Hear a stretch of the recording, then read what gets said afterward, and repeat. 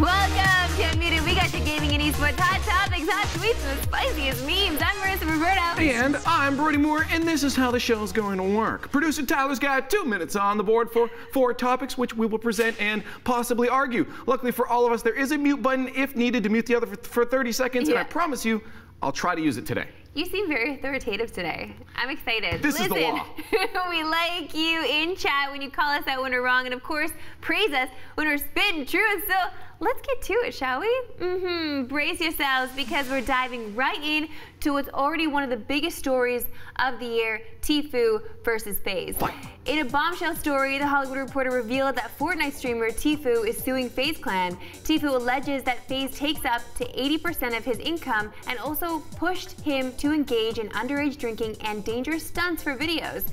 In its own statement, Faze categorically denies Tfue's claims, stating it has only taken 20% of his brand revenue. To add more fuel to the fire, apparently Tfue never contacted Faze before he filed a lawsuit. Brody, we don't know all the details, okay, for the contract. An important thing to know here. Exactly. We've only seen the complaint that was listed online. I'm assuming you have many opinions about this, and because of that, I'd like to hear what you have to say. So I don't even know if 2 minutes is long enough, really, to talk about this. This is a huge thing. First off, you know, just with the bare bones, again, keep in mind we don't know everything. I'm already siding on the side of Faze right now. As I say choice words. Yeah, this is tough. Because, you know, there are things. Maybe they did, you know, push him to do bad things, underage, drinking, whatever. That's a whole different story. But when it comes to the contract, 20%, there's no way anyone would say 80%. That is just false. I'm pretty sure it came out, I think Slasher put it out there, that it was maybe 80% of revenue on, like, merch that's been sold through his stream, which to me is reasonable, because all you're doing is putting up a thing where people can link through, right? You're not doing too much, and getting 20% of sales of someone else's stuff, that's still pretty good. There's no way, and they came out and said that they didn't take any of his winnings and stuff so far, which I honestly actually believe. But Tfue has openly said that as well. You know what Tfue's doing? They don't take any of his, what? Tfue wants out of the contract, and guarantee you Faze doesn't want out of the contract, because it's good for them to have their name out there. So he went to a lawyer and said, I want out of this contract. I'm really awkward, so I'm not going to go talk to Faze anymore. That's why I came out of nowhere behind their back. And he's just trying to go through the lawyer route and let the lawyers do his talking for him. He doesn't want in that contract anymore, so he's being a dick about it. Well, there was interesting language in that complaint, okay? First of all, the fact that this is a whole complaint brought forward, seemingly so that the lawyers out there also will be making more money from this too. I'm not siding with Faze or Tfue in this at all. I understand both sides. I also feel like this is a door now that's been opened for so many streamers, because this is the complaint, that they're saying that different orgs are taking advantage of streamers who just want their name out there. They just want to be signed to something. They just want recognition for what they're doing, their craft. So orgs, big money, are taking advantage of these streamers, and maybe they're making them do things they don't want to do so they can get little content for whatever it is, their YouTube channels or other things. Maybe he was having to drink underage. Maybe he didn't want to, but maybe he did. We don't know anything. We only know a he said situation that all the fans honestly have been siding with. Everybody is just pointing fingers right now on Twitter, and it's driving me insane. You guys, we don't know everything. So just chill. We have a timer. Respect Tyler's timer, okay? But that does bring up more stuff. Tfue's lawsuit brings into question the power that streamers and esports orgs hold. Faze has a ton of streamers under its roster, and many of them have extremely large followings individually. We've seen streamers leave orgs, such as when Shroud left Cloud9, to strike it on their own, you know, and considering that streamers can earn upwards of $50,000 US an hour for streaming a game with deals, many don't see a benefit of joining an org. Now that we got into the next one, holy moly, not that I disagreed with you, but we gotta respect the timer. Do streamers now actually hold more power than these orgs? You know, before it was that deal where you signed up to whatever, like an MCM or whatever, just like, whoa, I'm important now. I signed a contract. MCM is a Man Crush Monday. Man Crush Monday, not quite here. It's multi-channel network. Sorry, MCN, multi-channel network. Okay. It sounds like you said MCM. This is Tuesday. Man Crush Monday, and we're past that. I'm sorry I didn't put you up for a Man Crush Monday. BT dubs. That's rude. No, I don't think that. I don't know. I don't think that streamers technically have the upper hand just yet, because a lot of them, especially smaller streamers, are still struggling. And they would, if an org reached out to them, they would jump on it 100, no matter what the contract said. They would for sure sign on the dotted line. This is the thing, and this is the actual problem, is that young streamers, young people, streamers everywhere, just want recognition, and they'll do whatever they can to get it, okay? So that means that, unfortunately, you may be signing a deal with the devil, but maybe some orgs out there really do look out for your best interests. We don't really know, but I also know that orgs look after money, and they want more money. So if you can generate money for them, they will sign you. But do they have the power over these streamers now, though? Like, who's holding the mantle at this point? I mean, like, have we seen a shift that, you know, it's maybe going to come to a point where nobody's going to accept these signings from orgs? Because, like, why would I? I'm making enough money anyways. Oh, no, there are plenty of people out there. It's the same deal with, like, you know, you and I do hosting things. We host gigs on the side as well. That is true. But, like, that is true. And we do that for a fee. People have to pay us a fee to host. Wait, you get paid? But shut up, Brody. But there are some people out there that just want to host, and so they go and they ask if they can do it, and they'll do it for free. Now that's taking money out of our mouths as professionals, right? So this is also similarly related to this, where streamers out there will just sign things, even though, like, maybe they're not that good or whatever it is, but they'll do it, and they'll do it for free because an org is signing me. It's very exciting, right? So they're taking money now out of pros' mouths. If you see the trickle-down effect here, it happens with orgs too. So we'll see what happens. We don't know what's going to happen. TLDR, just be smart, guys. If you sign, even if you do sign an 80% contract revenue going to the org, that's your fault. Don't sign bad contracts. At the end of the day, read them. At the end of the day, kind of early, but still, I guess you hold it a little bit longer since last time. Listen, we've seen plenty of video game developers and publishers get in on the film business, and now it's PlayStation's turn. Sony announced over the weekend that it would be launching a film and TV production division called PlayStation Productions. The production company will develop and produce products internally, as opposed to licensing them out. And we already know what the first project will be, a TV series based on Twisted Metal. Brody, is this doomed to fail, or do you think this is amazing that PlayStation is actually stepping up and doing their own thing? Interesting. Well, so one of the biggest things we know when it comes to video game, movies, TV shows, whatever, is they're usually hot trash. They're usually not good at all. Why though? Because, and this is why this could be a good thing, you're generally licensing that out to people that have no idea of the history and the story that you've built behind those characters, any of the character development you've done, anything with that franchise. They usually have no idea. They may have like a consultant for some things, but they want to create their own stories, and also translating that to film is different. It's interactive media to passive media. It is a hard thing to translate between the two, right? So this could be a good step, giving Sony control over any of their IPs. Right, so because they'll remain and retain that control over those characters. So you're saying that Sega should have then made an in-house production of Sonic the Hedgehog movie. Like, that could have happened too. I don't know. It seems to not matter who has control of Sonic, whether it's a video game or a movie. They have not been, I don't know how that franchise is still going. I think it's just a bunch of Sonic hopefuls. They're like, we really, really, really hope that one day this will be good again. And it's like being like a Leafs fan, you know? Are you serious? Brody, you're just always going to be disappointed. No. Get over it. God, move on. It burns though. It gives me indigestion when you say these things. Okay, just go. Well, okay. Oh wait, no, we still talk for 30 more seconds. I'm like, Take okay, it for 30 more seconds. I'm like, wait, no, just whatever. Yeah, I don't know. I feel like Sony, since it's in their hands, they will do this justice. Why wouldn't they? They have money. They have the money to build this production company. Why wouldn't they put all their eggs in that basket? Their eggs are premium, pristine. They're premium products. Why not? Twisted Metal, like, yeah, have I been wanting a Twisted Metal series? No, not really, but I'll watch it. Yeah, I think, again, it's their IP. They know it inside out. You know, it's different when they do Venom in that, because like they may have not done the research, but they do know how to make movies, and this could be a good start. We'll see. Who knows? Anyways, Blizzard fans have long been asking for World of Warcraft Classic, a game that channels the experience of what it was like to play WoW before all of the expansions. Well, it's officially launching in August, but it's not quite what some players are expecting. Namely, they've been reporting bugs that aren't actually bugs, but were in-game features for WoW at the time, like lower spawn rates for monsters. It's gotten to the point now where Blizzard had to release a full list of things that were not bugs to get players to stop reporting them. That's not hyphen bugs, by the way. These are not bugs. Not bugs. Yeah. Yeah. Stop reporting stuff. This is the vanilla version of World of Warcraft. Like, what were you actually expecting? Well, I'm kind of curious. Do you think now that maybe there's a reason that they did these expansions? Is like they should have said, okay, games have gotten better. We've learned from this. We'll give you most of what vanilla WoW is, but implement some of the things that we've learned from? Or is it a good idea just go straight back to it? Or we're going to see now new expansions for vanilla WoW. Oh my God. It's going to branch off now. Okay, but was this not not perpetuated by fans asking for this?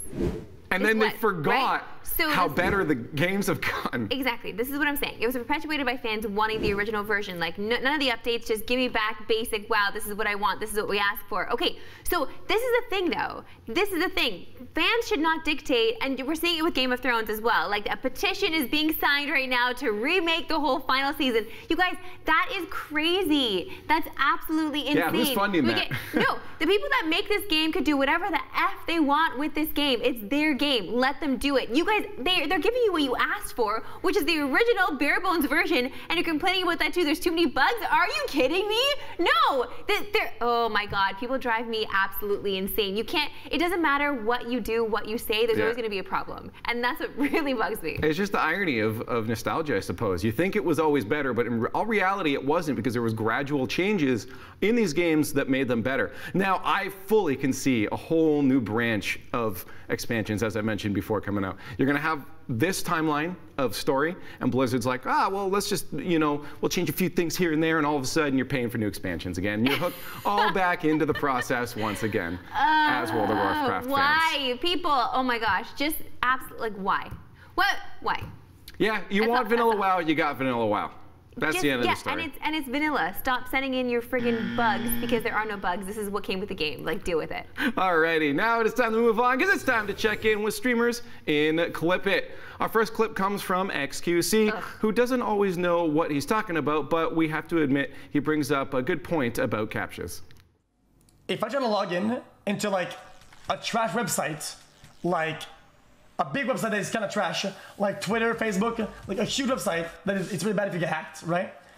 There's gonna be no captcha, nothing, right? But if I log in some trash, random, like Neopets or Newgrounds, I have 3 captcha layers, dude.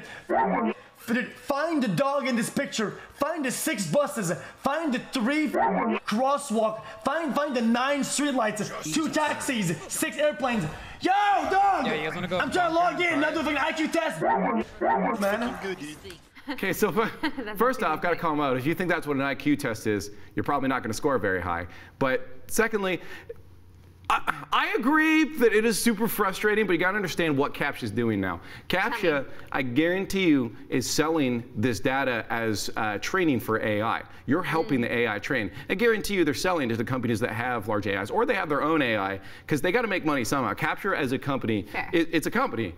They have to make money. They're not making money by you clicking on pictures. So, I get why it's there, but yeah, no, I really don't want it. When I'm trying to log in, friggin' let me log in. It's 10 minutes later, and I'm still not logged in. It's so friggin' frustrating. Yeah, you know what? I have never thought about it that way at all. Yeah, I hate, find the crosswalks, find the traffic light. Okay, thank you, I found all the traffic lights. I don't need to do it again. And you miss one, and then it's got to load again, and it takes 10 minutes to load sometimes. I didn't realize they would definitely be just training AI with this information. Brody Moore. We're always making the robots take over us. Oh, baby. Okay, at the R6 Pro League Season 9 finals, they announced that Season 10's final will be live in Japan, and to say that Norengo coach Kizoku is excited would be a bit of an understatement. What does it mean to you? What does it mean to all of the Norengo players that the biggest Pro League, our 10th season, is going to be in your home? Can I have a mango game? I'm so happy! Because Japanese CG community is very, very big. And my stomach is big too! Oh, boom, boom, boom, boom! Yeah, ramen sushi, sushi ramen!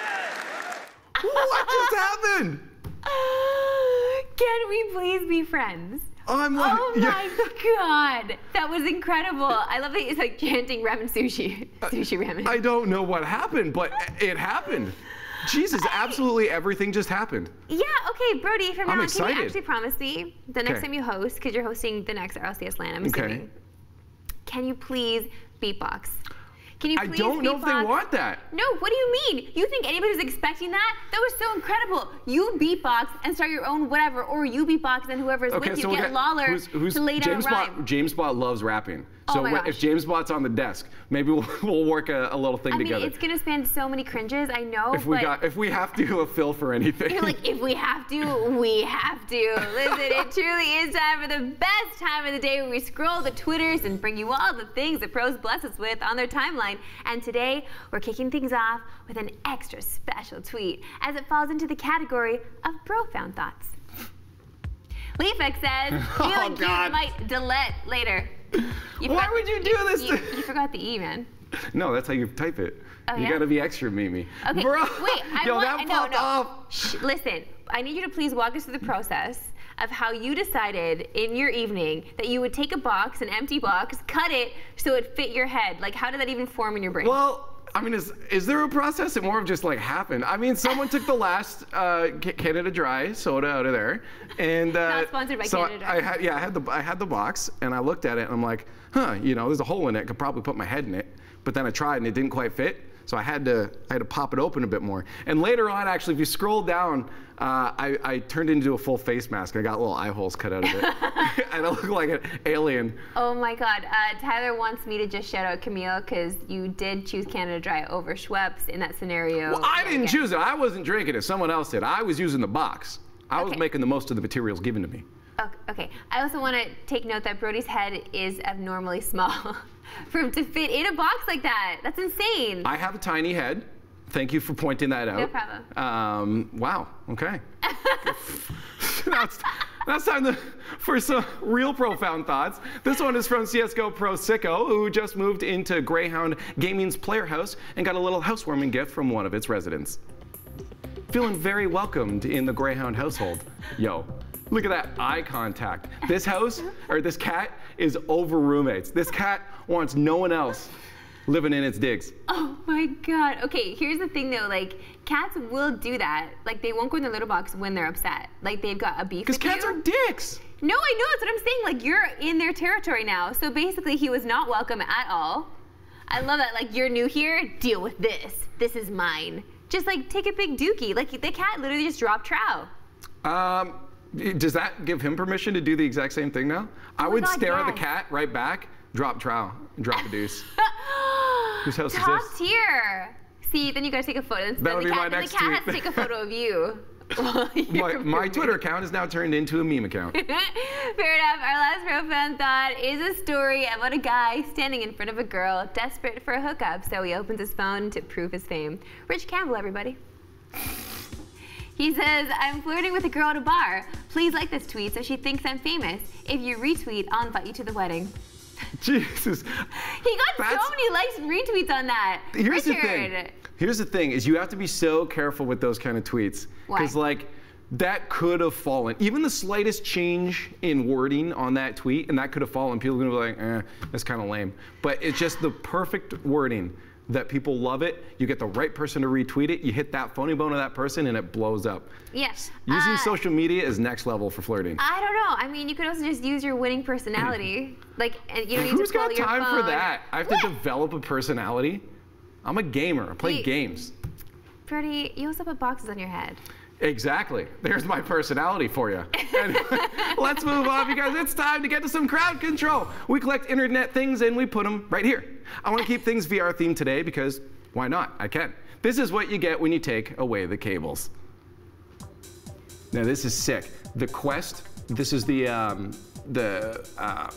Oculus Quest. No cables now. Amazing. You get a free play space to go out and walk around. The only issue is you're going to need a spotter because you could run into stuff still, but this is what I want. Imagine a whole field. Look at this. You're just out there with freedom. I don't know, Brody.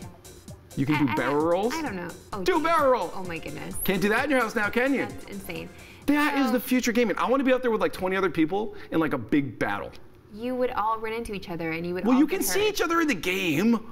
I just don't imagine a game, like I can't imagine even enjoying a moment of that. Like why? What a hater. Can we for real right now? Or maybe like it's just not the right game for me. VR hater. Like there's gotta be, like if I was able to do that inside the world of Animal Crossing, like that's a different story. Yeah. That's a completely different story. So? Where those, like, that kind of game, I just don't want to be outside. Also, like, The point is, I don't want to be outside. I will agree with, okay, I feel that's a valid point. Okay, fair. Case closed. Listen, I guess I will play along with your VR theme, Brody, because sometimes people jump into VR games like VR chat just because they want some friends and maybe some hugs. Just make sure to pick the right game to do that. Hug. I want a hug, okay? Okay. Yeah, sure. Just a hug. Aw, no remorse. Stone cold killer. I love the other guy walks up to him at the end and he's just like, bro, how you do this? How you do him like this? Bro, what's going on? Well, why would you ask for a hug in that game, though? That's his own Because it's VR and you can do whatever you want. That's the beauty of it. Maybe like, how do you VR not understand how amazing VR is because of these things? And then you get to see the emotions of people. You can do that in real life, though. But real life sucks. We already live enough. I feel like we live so much in our video games. Like, we sit in front of the screen all the time and play video games. Why are we now immersing our whole selves and our whole bodies into these worlds when we have a beautiful world that we live in right now? Maybe when the world is ending and we've got nothing good happening on the outside and we're all gonna die, maybe then we'll go into VR and live there then. Well, maybe I'm looking at it too far into the future because I'm already in that spot. I will give you the real reason then. To end everything off, I want to show you the absolute real reason for VR existing and why it's so amazing. Thanks to Molly on YouTube, we have, well, this. Yeah, yeah, yeah, yeah, yeah, yeah, yeah, yeah, oh, wow. Yeah, yeah, yeah, yeah, yeah, yeah. This is America! Don't get you slipping up! Cause of my... I got the strap! Yeah! Hey! This is carrier! Yeah, I'm gonna go into this! Yeah, this is real! Whoa! Yeah, I'm gonna go get the bag!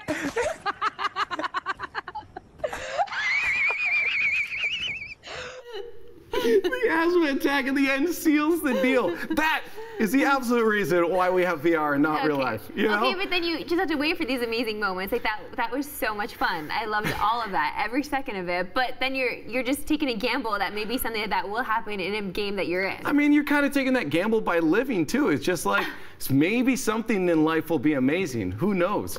Right? But you don't know. And VR, you can put yourself into a weird They're on a boat with guns. It's military, and this guy's just singing, "This is America," throwing guns around. You don't get that in real life.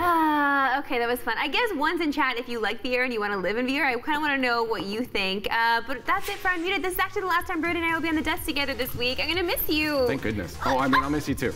All right, hit us up on all our socials just to say hi and send us stuff. Someone type in !socials right now in chat. We'll see you next time.